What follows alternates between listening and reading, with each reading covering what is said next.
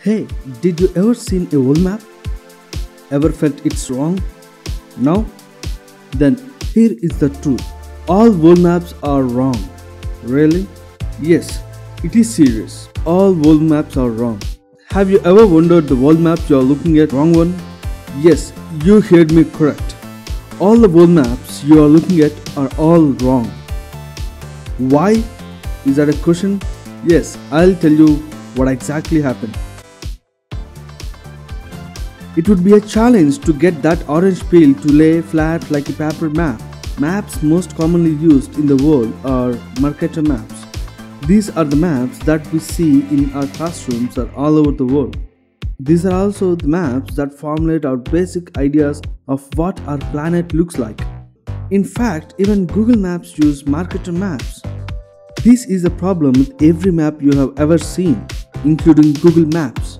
They are all distorted in an attempt to flatten something spherical.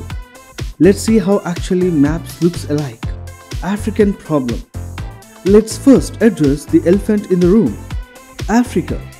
In reality, Africa is actually huge. This is 3 times the size of North America. Despite the fact in the Mercator map, North America looks larger. And here about Greenland.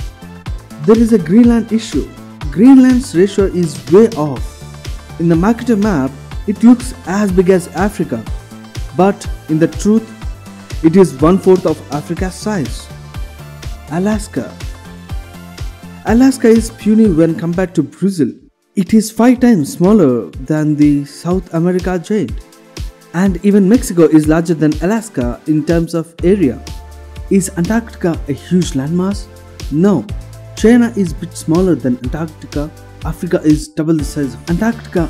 So by now, you have got an idea that you have been fooled since your childhood.